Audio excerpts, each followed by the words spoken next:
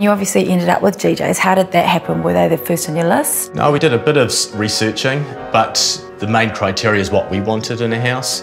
A lot of other companies couldn't offer that for us. Because they could individualise our plan for us and tick off all the things we wanted, we were really happy about that, yeah. I mean, you guys took the personalisation a step further with this gorgeous bench top. Tell me about this. The timber from this was actually a tree that was sitting here, so I was able to mill it and laminate it and turn it into a bench top. You know, people come in and go, wow, where'd you get that from? And then we can tell them the little story. Well, actually, I was out there with an axe.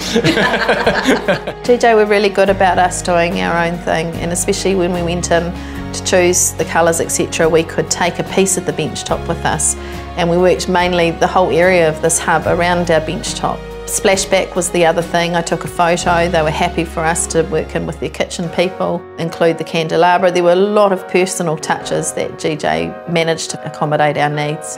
What was your experience of the build? They came out here and measured up the site, and we walked around. That was a personal touch. That was really the two owners awesome. of GJ. They actually came out personally. We didn't expect to see them. No. But they're the ones who walked us around the section to start with. Got us really excited. Yeah, yeah. I positioned the house there. We'll do it this way. What do you want to see there? GJ seems to have a knack for picking really high-skilled craftsmen, tradespeople. So when they come in, for instance, the tiler, he was immaculate with his work, and lucky for us, we were on site. He came over and said, do you want to have a quick look at this, guys?